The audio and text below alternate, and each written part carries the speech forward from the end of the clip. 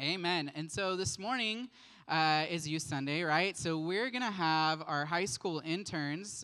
We got about 9 of them. They're going to be sharing out of the book of James. And so they each kind of took a section of that, and they're going to share a little 3 to 5 minute mini sermons on those. And so they're going to just go, and some of them couldn't be here today, so we'll have some videos for some of those, and then we'll have some that are also in person. And so I would encourage you, man, I took a ton of notes. I had like 2 pages of notes from first service. So I would just encourage you, lean in, because the book of James, man, it's a deep well of information, and it's convicting, and it just pulls things out of us. And so as these kids are sharing from the book of James, just lean in and listen, have an ear to listen to what the Lord wants to say to you, because he has plenty to say to you this morning through these kids. And so our first share, it's Noelle, and she is not here, so she's going to be sharing from a video, and she's just going to give us an introduction into the book of James, and then we'll go from there. We'll have Lowell come up next, and we'll go on from there. And they got it down. First service was wonderful. So just pay attention and have fun. Let's have fun this morning, all right? Amen? Amen. All right, kick it off, Noelle. Good morning, Life Church. Thanks for joining us today. I get to introduce our book of James we're going to go through today with our lovely interns we have. I'm Noelle Young, and I just want to start by telling you a few things about the author who wrote James. It's always important to do the background on whenever you're going to read a book. So, who wrote the book? James, that's Jesus' brother. He wrote the book. He wrote it when he was around 50 years old. In 46 to 61 AD is the estimate time of when it was written. Something about James that's cool is he served on the Jerusalem Council in 50 AD, which gave him a very powerful role inside of the church, and he had a lot of influence over the early Christian church. But something about James was he didn't believe that Jesus was the Messiah until after he died and came back, which I think is really interesting, because having that dynamic of you're growing up in this household with Jesus, it's like you're going to be the Messiah. That's kind of crazy. Like, I don't know if I would have believed that either, but eventually he came around to it, and he became an apostle. The difference between an apostle and a disciple is that an apostle is a messenger, and the disciple is someone who learns or is a student under someone else. And so James was an apostle of Christ, which meant he just went and shared around Jerusalem and all over in that area. And he wrote this book as a blueprint to Christianity, to our faith, and what we should believe in and why we should and what we should do.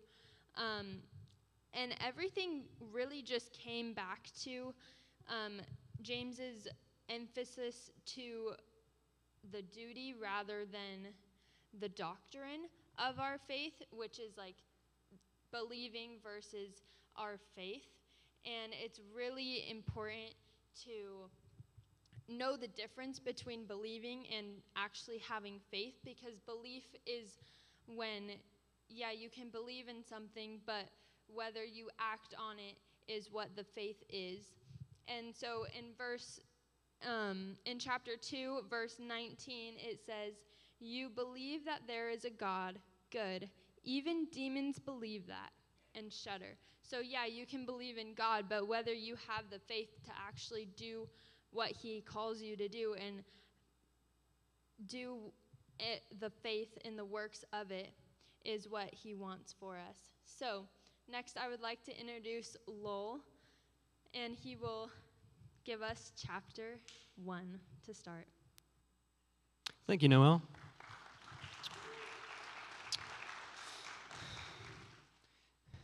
Hey, what's going on, guys? I will be sharing James chapter 1, verses 1 through 18. My name is Lowell, of course, and Today, I want to talk about something we all experience, challenges and trials. Life is full of ups and downs, and sometimes it feels like the world is on our shoulders. But what if I told you that these challenges could actually be a source of joy and growth? That's exactly what James tells us in his letter, and I believe it's a message we all need to hear.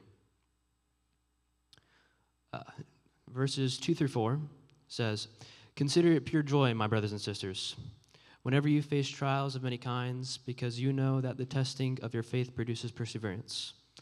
Let perseverance finish its work so that you may be mature and complete, not lacking anything."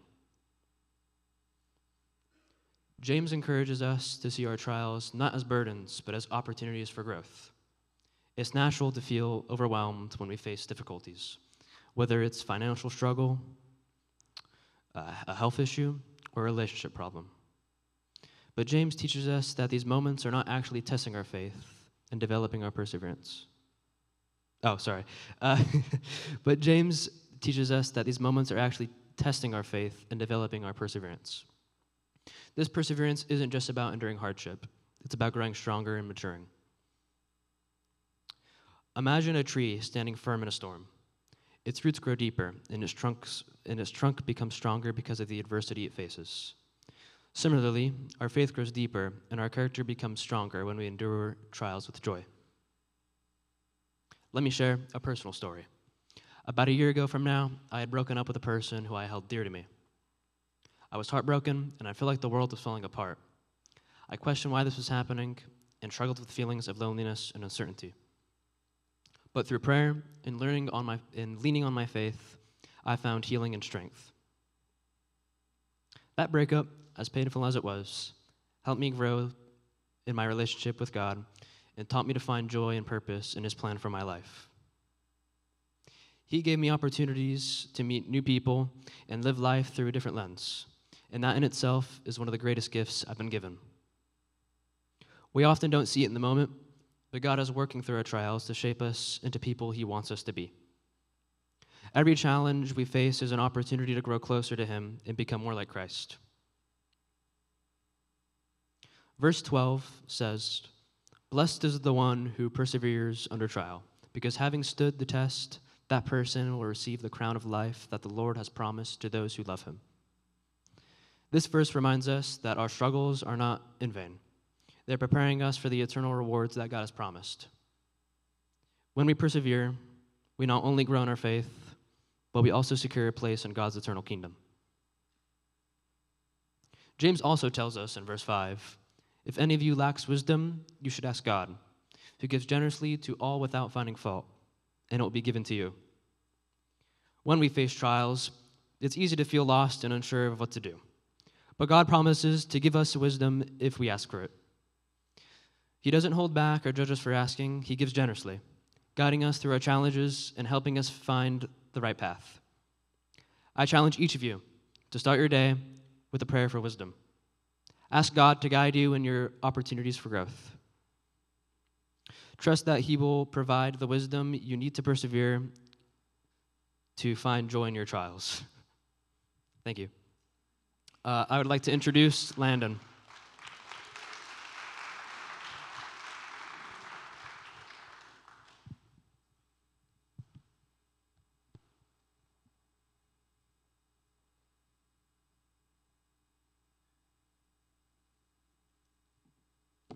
Okay, my name is Landon, and I am going to talk about the second half of James chapter 1, which is verses 19 through 27. It's like, I encourage you to read all of it, but because of time, I'm just going to focus on the first little snippet of it, and it's 19 through 21, which says, "My dear brothers and sisters, take note of this. Everyone should be quick to listen, slow to speak, and slow to become angry, because human anger does not produce the righteousness that God desires. Therefore, get rid of all moral filth and the evil that is so prevalent, and humbly accept the word planted in you, which can save you." And I feel like some of that is kind of hard to do as humans, especially like when I get like in my life, when I get into arguments with like my family or friends, I always like try to get that last sentence off because I always want to be right. I never like to be wrong. And like in my house, my name is like last word Landon because it happens so much. And like when I think about it, it's like, well, that's probably not what a Jesus would have done. And like that's our goal in life, to live in the image of God and bring others to Christ.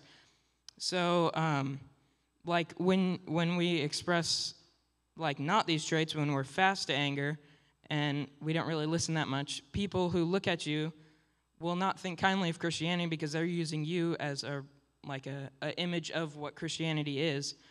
And like then they're going to be like, well, why would I want to do that if that's what they're like?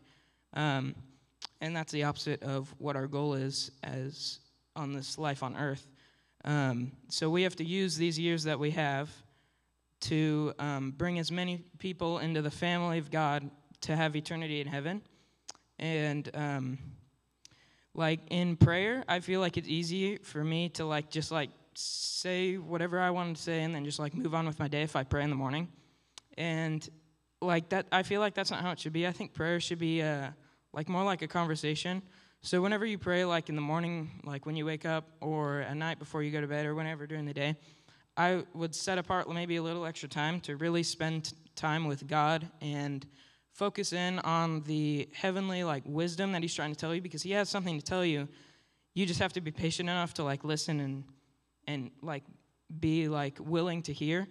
Because when we do that, we can have a good image, and people will like, oh, that's kind of cool. Maybe I should check out church and do stuff like that. I think all of our actions should model Jesus. So like if you have a friend, I feel like you shouldn't have to tell them that you're a Christian. They should be able to figure out by how you act. And like one of my fears is like if I have a good friend and I have to tell them I'm a Christian and they say, oh, I would have never known. Like I feel like that would kind of suck, because like, oh, I'm doing this wrong. And you would kind of have to rethink everything. So yeah, that's what I have to say. I'd like to welcome up Tochi, who is online. So.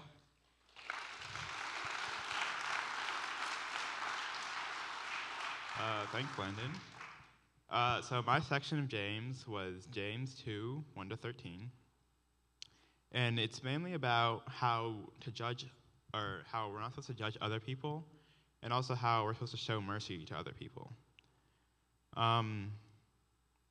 So judging people on things that, frankly, don't matter when you're in heaven, God doesn't see the outside of us. He sees the inside. And this really shows when God says in Matthew 25:40, he says, "Truly I say to you, as you did it to one of the least of me, my brothers, you did it to me." And this is when Jesus is talking to some Pharisees, and he says this because they say that we would treat you with respect, but he says that anyone that you treat badly, you are treating to me, is how you treat me. One of the commandments is to love your neighbor, and by judging people, you cannot love them as you're supposed to love others as you would love yourself. And if you're judging them based on things like money or how they look or their past decisions, then how would you feel if someone only looked at you and saw the bad things or the things that you've made mistakes of? The next part of the passage is about mercy, and it says in James 2:13, "Judgment without mercy will be shown to anyone who has not been merciful. Mercy triumphs over judgment." We're not allowed to judge people because we have sinned. We're not perfect, only God is. And God is the only one who can judge us, and he will when we finally go up to heaven. It says, "Any of those who have not sinned, throw the first stone," in John 8:7. We have all sinned, so we cannot throw the first stone. We cannot judge other people because of what they've done, because we've also done wrong. In Luke 6:41, it says, "Why do you see the speck that is in your brother's eye, but do not notice the log that is in your own eye?" We can't only look at what others do and judge them for that and say, and act like we're better than them, because God has had mercy on all of us, and he allows us to live, and he really just loves all of us. And we cannot look at someone else and say that they're worse, because we cannot judge them, because we are not God. The last thing I want to say is that it can be kind of difficult to look at someone and see them as an equal to yourselves, no matter like what they've done. We can, a lot of us can see people as better or worse than us because of what they have. And I just want to say that God sees all of us, and he sees our soul, what's inside of us. And that's much more important than money or looks or anything else that's on the outside. Next up, Emmett's going to talk about faith.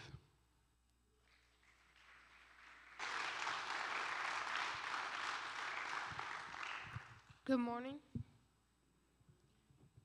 My name is Emmett, and the part of James that I'm going to be sharing with you guys is chapter 2, verses 14 through 26. I'm going to start with verse 14. James wrote, "What good is it, my brothers and sisters, if someone claims to have faith but has no deeds? Can such faith save them?" In this verse, James is asking us if you've been doing the correct thing. Have you been acting as a Christian, or have you been acting of the world? We can't be living a two-sided life. You have to act like a Christian on Sundays, but you also have to act like them at home, at work, and during the weekdays. We have to show others that we are Christians and that we act like one, so that we can show them what it really means to be a believer. There are two different types of faith that I'm going to be talking about today. There's a saving faith and a dead faith. In James chapter 2, 15 through 17, he gives us an example of what a dead faith is. It says, "Suppose a brother or sister is without clothes and daily food. If one of you says to them, 'Go in peace, keep warm and well fed,' but does nothing about their physical needs, what good is it? In the same way, faith by itself, if not accompanied by an action, is dead." Your actions matter a lot. For some of you in here, your actions need to change, so that it will represent your Christian faith throughout your whole week. I struggle with a dead faith sometimes when I'm arguing with my parents, or fighting with my brothers, or saying some things that I probably shouldn't have said. I want to ask you a question. Where are areas in your life where you're experiencing a dead faith? Somebody who had a saving faith in the Bible is Abraham. Abraham had one of the most faith-testing moments in the Bible. In Genesis 22, verses 1 through 3, it says, "Sometime later, God tested Abraham. He said to him, 'Abraham, here I am,' he replied. Then God said, 'Take your son, your only son, whom you love, Isaac, and go to the region of Moriah, sacrifice him there as a burnt offering on a mountain I will show you.' Early the next morning, Abraham got up and loaded his donkey. He took him 2 of his servants and his son Isaac. When they had cut enough wood for the burnt offering, he set out for the place that God had told him." This shows how faithful Abraham really was to God.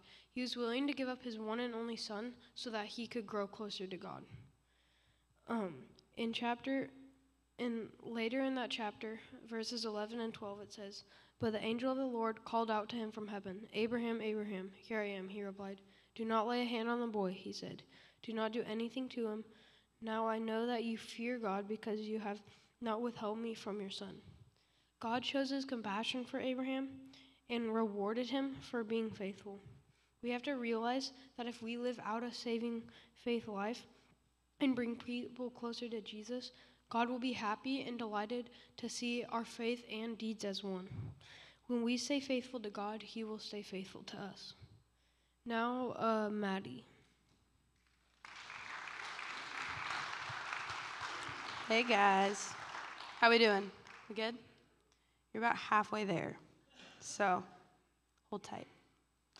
All right, my name's Maddie. I get to talk about James 3, 1 through 12 for you guys. And if you don't know, it's about taming the tongue, which is not an easy thing to do if you didn't know. All right. So one of my favorite things about James, the book and also the author, is that he is such a analogy user. He loves using practical imagery, and I'm such like a vision person. Like I need to see it out to understand it, and so I love reading it because it really helps me understand the points he's trying to make by the practical imagery that he uses. In James 3, he uses quite a bit of it, so we're going to kind of dive deep into it today. In verse 1, he comes swinging in automatically saying that most of us should not be teachers, and that that is because that they get judged more strictly. And I was like, I wonder why he started it like that, because if you read James, all of the other books, he starts with like, my dear brothers and sisters, I love you so much. God loves you. And then this one, he's like, some of y'all should not be teaching. And it's like, interesting, okay. But then in verse 2, he starts it with saying that we all stumble in many ways. And for me, I got quite a bit of confidence out of that because you kind of get down on yourself a lot when you mess up and stuff like that. But then I kind of remembered that if we all do it and we all go to God with it, that he will help us and that we can find peace knowing that we aren't lesser for messing up, but it is just another reason for us to praise God because he's so good. In verse 4 through 6, he gives us some really good examples of what he's trying to say in this passage. And he starts by talking about a ship, and he says, or take a ship as an example. Although they are so large and are driven by strong winds, they are steered by a very small rudder wherever the pilot wants to go.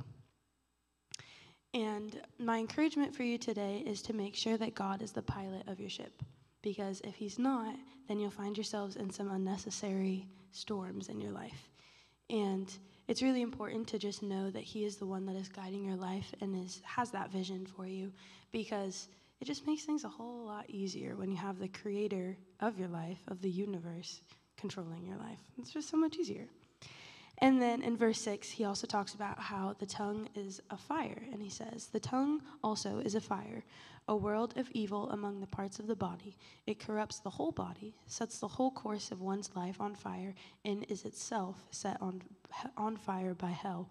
And I was like, dude, that's crazy. And then I was thinking about it. I was like, okay, I should probably read into this a little deeper because that's scary wording. He really likes to use strong words, and it can be a little intimidating, but the more that you read into it, the more you understand what he's trying to say. And for me, what I felt like he was saying was that it's about the little things in your life that really are the important things, because, you might think that a conversation or a snarky remark to somebody that you make, or that one person at work that you might not get along with, rolling your eyes at them or something like that, it might not be that big of a deal, but that's just the little seed of the plant that you're growing in your heart. And I think it's really interesting that when we speak in a harm way, that's straight from Satan. And I don't know about you, but I don't want that in my life. And I realize that speaking in a harmful way is just another way that Satan gets into your life. And I don't think I've quite thought about it that way before, that, if I say a comment that isn't kind or something like that, that's just another place in my life that Satan is trying to get a hold of. Then we're going to jump to verse 8, and it talks about how we can't tame the tongue on our own. And it says, but no human being can tame the tongue, because it's a restless evil full of deadly poison. Like I said, strong wording. I was like, what is going on? This is crazy. And then, again, I sat down and I read into it a little more, and felt like the Lord was telling me that our speech is one of the first signs that we need a heart check. It is also the first thing that will be thrown off of track that God has for us. And I know that most of the time, I know I need a realignment of my heart with God when my thoughts are starting to be not kind, or maybe I'm just getting really down on myself, I'm getting anxious, or the conversations in my life are not as healthy as they should be. And in verse 9 and 10, he talks about how we can't love God and curse his creation. If we are created in his image, then we are doing nothing but hating on him. I think of this as like a mirror.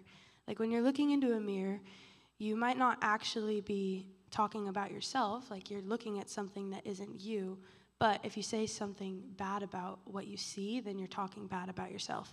And that's pretty much the same thing as what we are for God. He made us in his image. So if we're talking bad about each other, we're talking bad about God. I got a lot of conviction while I was working through this message and preparing it for you guys. And I felt like the Lord was working in my heart, showing me that the little things in my life are what had brought me to where I am today. And Pastor Jeff has spoken on how our little yeses can lead to miraculous change. And I think that our words play a big part in that. I encourage you today that if you're living a double life, that double life leads to death. So you must put to death that double life. Because if you are constantly living one way here and another outside of these walls, it's exhausting. You guys should not be doing that. Come on. That's way too much energy. And also, it's not pleasing the Lord, and all it's doing is harming your relationships with the people that God has put in your life. The weight of our words is something I don't really think we'll ever be able to grasp fully. And we are taught at such a young age that our words are so important. From our parents telling us to use our words when we're first learning how to use our words, or when we're fighting with a sibling and they're telling us that our words hurt them. I remember as a kid being asked if my comment was helpful or harmful. And I used to think that was such a silly thing. I was like, why are you asking me that? But now I know that it's a really important question to ask because it helps your words be in the right heart placement. I also remember when I was little, my mom would always ask me if I were to put all of my friends in the same room, if I would be the same person to every person in that room. And if I was acting the same in every environment that I was in. Because I was a part of church, and I went to school, and I was a part of theater when I was little. And I had all of these different people. And she made sure that it was like really important for me to stay consistent in my character when I was little. And I think that's kind of what James is telling us to do here is if you were to have everyone in your life in the same room, would you be able to be that person and be somebody that God is proud of in that moment too? And like Emmett was saying earlier, our actions matter, but so do our words, because our words are so fundamental to our human connection. That's how we connect with one another. So my question for you today is, who has the power over your tongue? Is it the helper, the healer, or is it the deceiver and the one who brings harm into your life? Now I have the honor of introducing, through the wonderful screen, Miss Peyton Wright.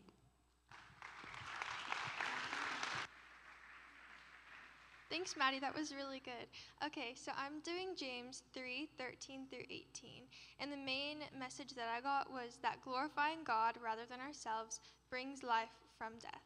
So what James is starting with is he's kind of doing a compliment sandwich. He's saying something nice, encouraging, and then he's saying something not so nice but more critical, and then he's saying something nice again. And so if you don't know what that is, it's like also if like I was to be like, oh, your skirt is so nice, your skirt is so cute, but your shoes, they're a little dirty, and then your hair, it's awesome. You look great today. It's like that. And so let's just jump into the part that we don't want to hear because it's usually the most important for us to hear. Verse 14, it says, "But if you harbor bitter envy and selfish ambition in your hearts, do not boast about it or deny the truth, because such wisdom does not come from heaven, but it is earthly, unspiritual, demonic. For where you have envy and selfish ambition, there you will find disorder in every evil practice." Wow. Okay, so I thought that the word harbor was very interesting how it started off with this. It says, but if you harbor bitter envy. And I'm like, harbor is an interesting word that James chose to use, but it means to bear, to hold, to cling to need, to entertain, to maintain, to protect, to give shelter to give sanctuary to. So that's a lot encompassed in that one word, harbor. And so it caused me to ask these questions based on the definitions and synonyms of harbor. Like, are you entertaining your jealousy, your covet, your consuming desire for what someone else has? Are you justifying yourself in protecting your ambitions? Are you idolizing what you're praying for? Are we treating ourselves like a holy temple that Jesus died for? Are we giving sanctuary to envy in our hearts and in our bodies?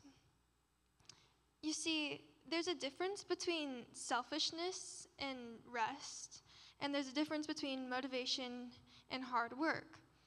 But our intentions based on these questions and our answers are very important. So when we're doing something, we need to make sure that our intentions are so obvious in our lives so that we won't lose sight of what we're doing in the first place. King Solomon did this. King Solomon was the wisest person on earth. He asked for wisdom from God, and God gave him that. But he lost his intentions along the way because he began to get envious of what someone else had or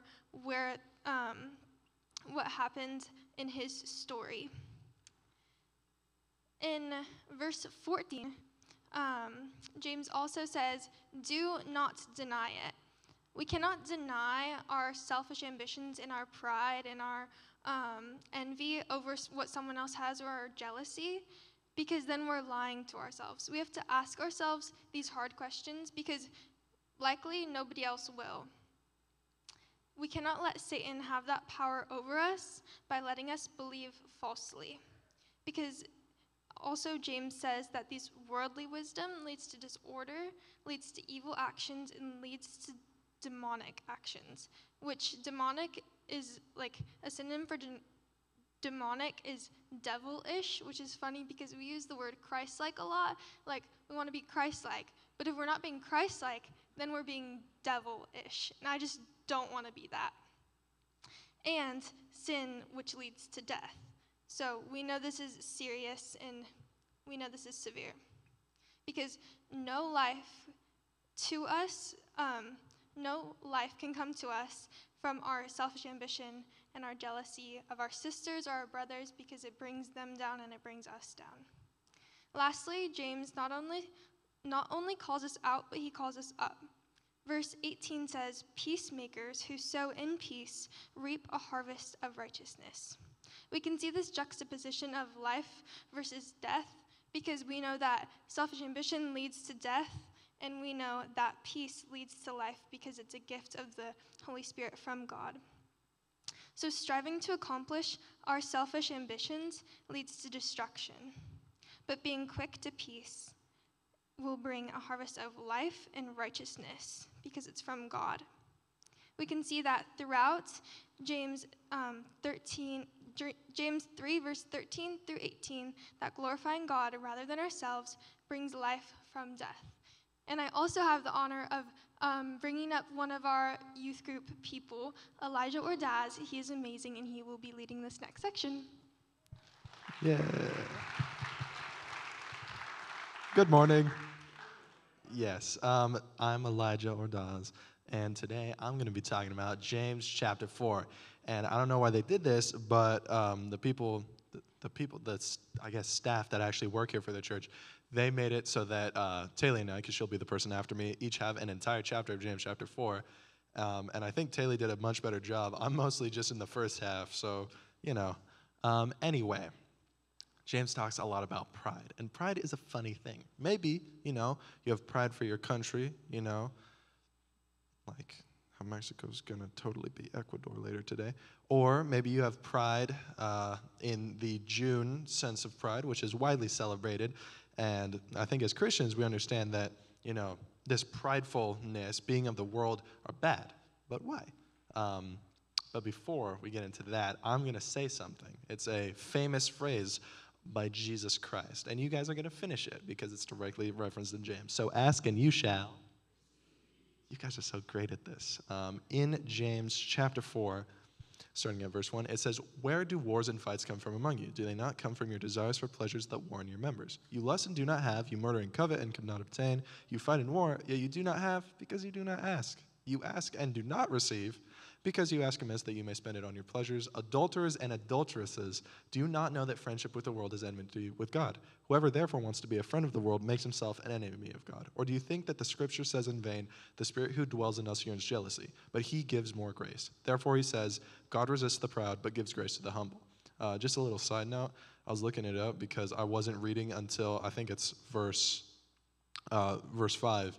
And I looked it up because I still don't really know how to interpret it. And apparently it's one of, by like scholars that actually know Greek a lot better than I do, it's one of the hardest verses to actually translate in the New Testament. So I'm glad that I get to talk to you about that a little bit. And by that I mean that's the only part where I'm going to talk about it. Anyway, if you noticed, you can see a direct counter to what Jesus says. Jesus says, ask and you shall receive. James says, you ask to receive and you still don't receive. And you can just stop right there and be like, the Bible contradicts itself. That's not good. But you can also see that James, when he's saying that, he's not saying like, oh, you ask and you don't receive. He's saying you ask and you don't receive because you ask amiss, that you may spend it on your pleasures, which I feel like that can be applicable to a whole lot of things, and that should really be something that you think about when praying. Like, hey, am I praying for this because I need it, or am I praying about it? Am I praying to God about it because I want it? Anyway, next we have James says that friendship with the world is being an enemy of God, or enmity, but enemy sounds better to say. And this Greek word that James uses is philia, which will be important later. And while we're on the topic of the world, being a friend with the world, remember that the world was to be governed by humans. You know, Adam and Eve, God gave the world for us to be like stewards. Then when they sinned, they kind of gave up a portion of that to evil and demonic forces. This is why when like Satan is tempting Jesus and he says, hey, if you worship me, I'll give you the world. You know, he's not just saying that just because, he's saying that because he can do that.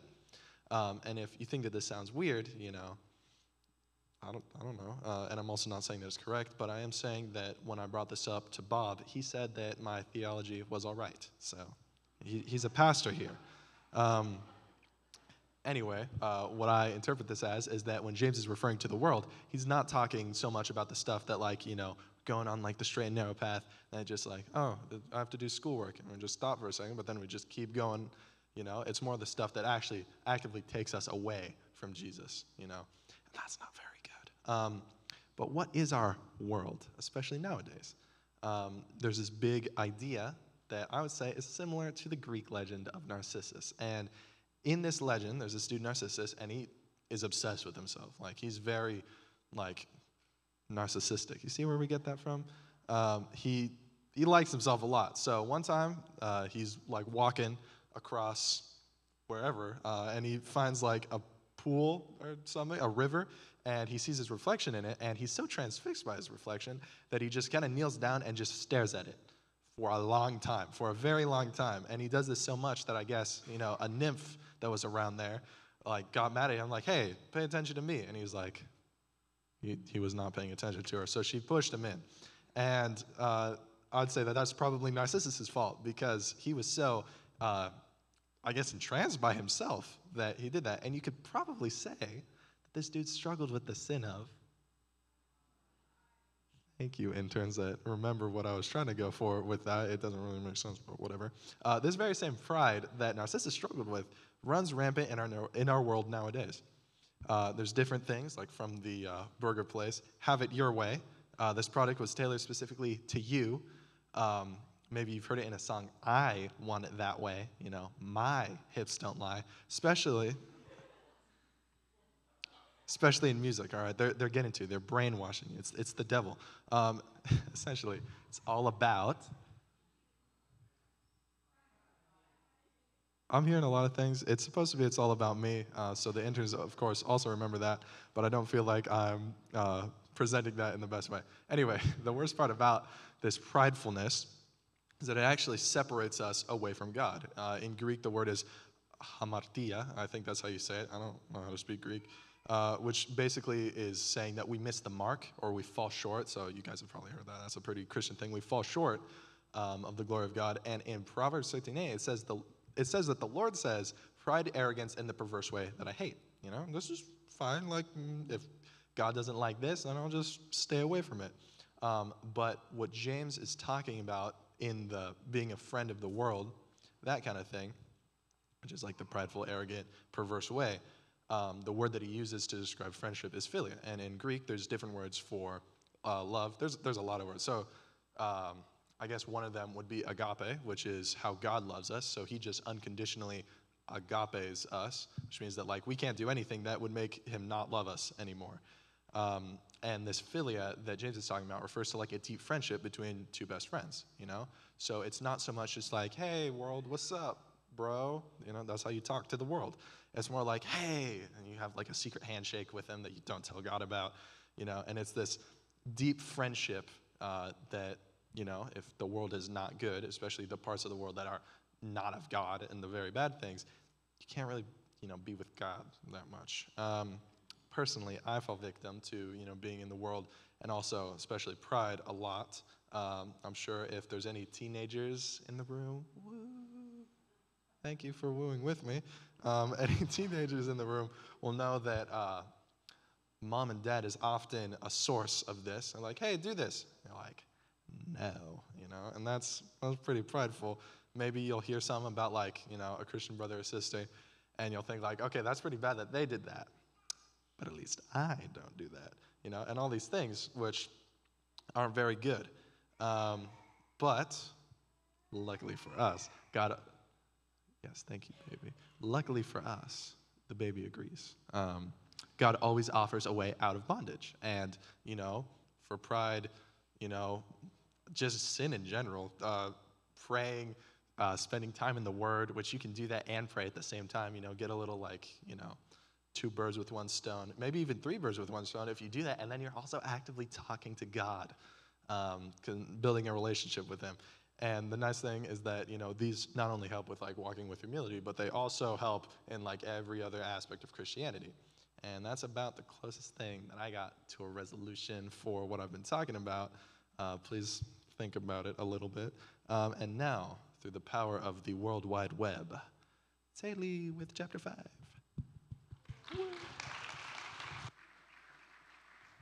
Good morning, Life Church. Thanks, Elijah, for covering James 4. My name's Taylor, and I'm going to go into James 5 and how James concludes his letter. So James references many teachings of Jesus throughout this letter, and I was reminded of parables by Jesus, but the most reoccurring thing was the Beatitudes, and I saw a lot of overlap between those, so I wanted to start by reading the Beatitudes that are in Matthew 5. They say, "Blessed are the poor in spirit, for theirs is the kingdom of heaven. Blessed are those who mourn, for they shall be comforted. Blessed are the meek, for they shall inherit the earth. Blessed are those who hunger and thirst for righteousness, for they shall be satisfied. Blessed are the merciful, for they shall receive mercy. Blessed are the pure in heart, for they shall see God. Blessed are the peacemakers, for they shall be called sons of God. And blessed are those who are persecuted for righteousness' sake, for theirs is the kingdom of heaven." So going into James, he begins by talking about the rich and is warning them, like, don't get too caught up in your riches or in your possessions, because they were storing up their treasures on earth versus keeping their eyes on God. And so verse 3 says, "Your gold and silver are corroded. Their corrosion will testify against you and eat your flesh like fire. You've hoarded wealth in the last days." And so I underlined the last days because we want to focus on how we're living our lives for Christ, because we know He's coming back. So the word testify also stuck out to me. And so when looking at the word testify, I researched it further and found like synonyms for it, like giving evidence. And other translations of the Bible say witness instead. So what does your life give witness to? Is it one that's reflecting Christ living in you, or is it still reflecting you being caught up in riches or in worldly possessions or your status? And so James is saying that none of these things matter in the last days. In eternity, we're going to just want to be focused on God and praising Him. So live for Him on earth too, and turn your eyes upon Him. So the second point I wanted to make in James 5 was patience and suffering. And so I think that's something that a lot of Christians struggle with, is just that waiting time. In James 5:7-8 says, "Be patient then, brothers and sisters, until the Lord's coming. See how the farmer waits for the land to yield its valuable crop, patiently waiting for the autumn and spring rains. You too, be patient and stand firm, because the Lord's coming is near." So it might be you today who's waiting for the autumn and spring rains, for just a sign from God to know that He's there. But I want to encourage you with this message today that our trials and suffering bring us a greater understanding of God's character. Verse 10 and 11 say, "Brothers and sisters, as an example of patience in the face of suffering, take the prophets who have spoken in the name of the Lord. As you know, we count as blessed those who have persevered. The Lord is full of compassion and mercy." And so James 1 kind of connects back to this of consider it pure joy when you face trials of many kinds. And then going back to the Beatitudes, blessed are those who are persecuted for righteousness' sake, for theirs is the kingdom of heaven. And then I also wanted to highlight Matthew 5:12, which says, rejoice and be glad, for your reward is great in heaven, for so they persecuted the prophets who were before you.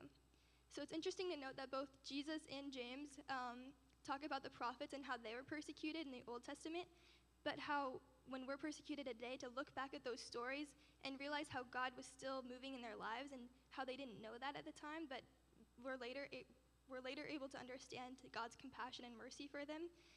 We're still going to see the same thing today, where if we seek God, we're going to see his compassion and mercy in our lives and learn more about him.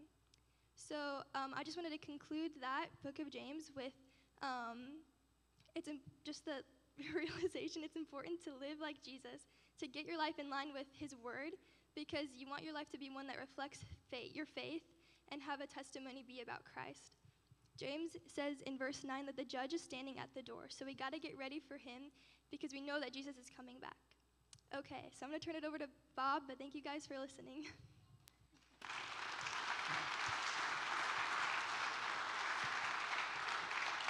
Awesome. Was that fun? Right on.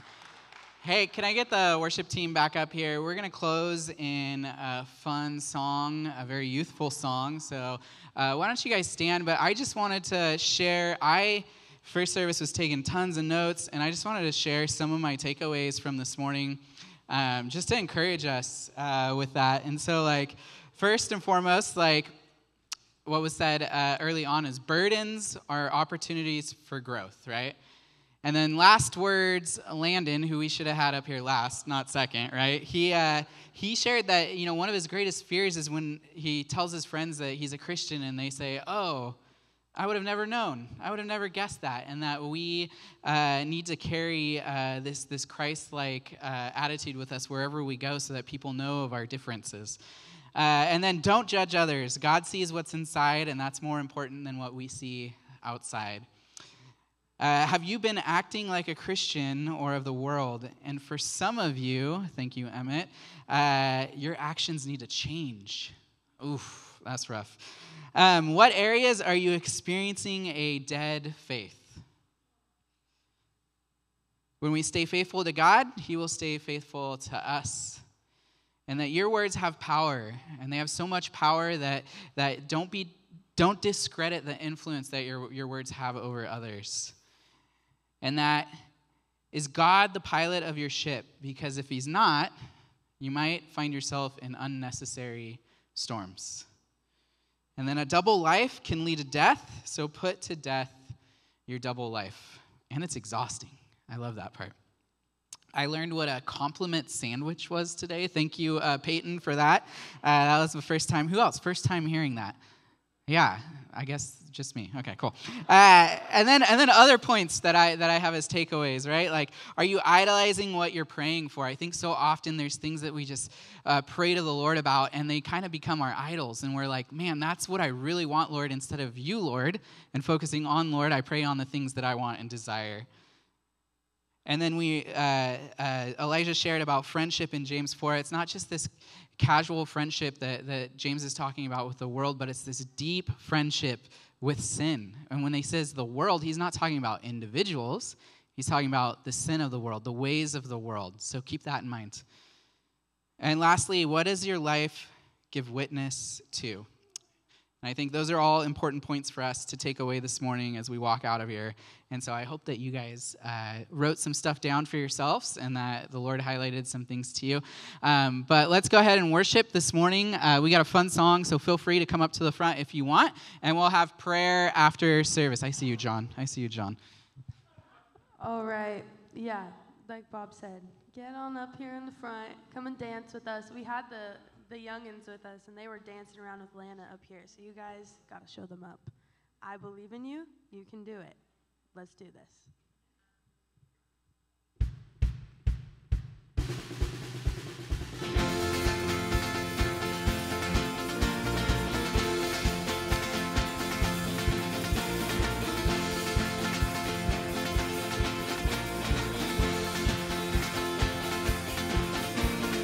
One day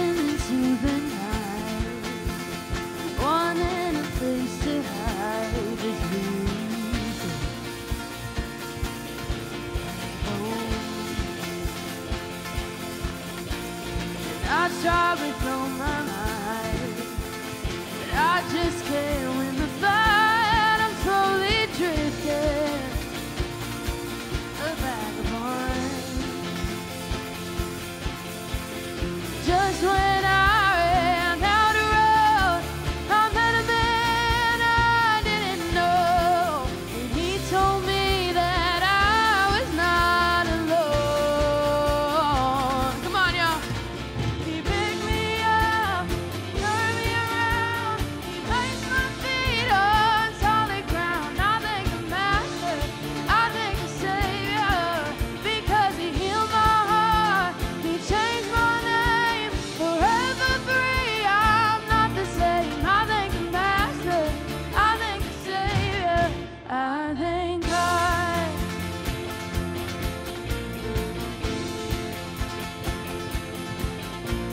I cannot deny what I see. Got no choice but to believe. My doubts are burning, oh, like ashes in the wind. So long to my old friend. Burden and bitterness, you can't just keep them moving. Nah, you ain't welcome here. From now till I walk the streets of gold, I'll sing of how you saved my soul. His wayward son has found his way back home. You pick me up, turn me around, you place my feet on solid ground. I thank the Master, I thank the Savior, because you healed my heart, you changed my name, forever free. I'm not the same. I thank the Master, I thank the Savior, oh, I thank God.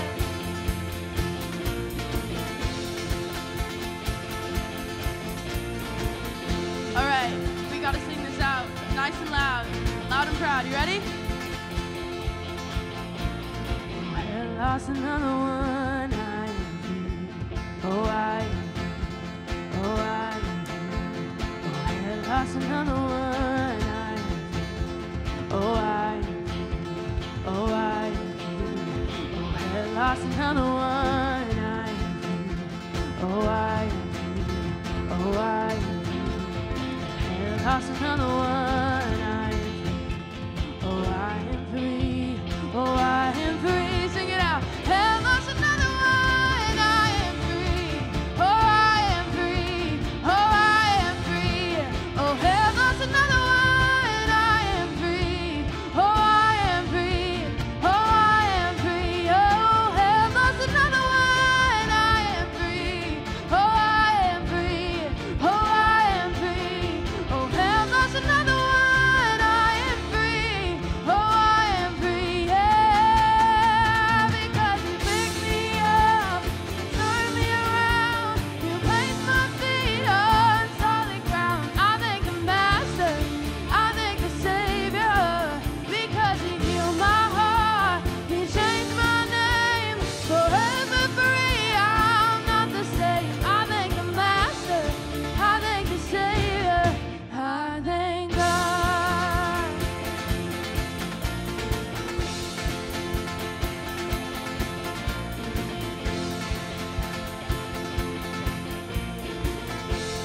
All right, let's sing that one more time, y'all. You picked me up, you turned me around, you placed my feet on solid ground. I thank the Master, I thank the Savior, because he healed my heart, you changed my name, forever free. I'm not the same. I thank the Master, I thank the Savior, I thank God. Give him praise.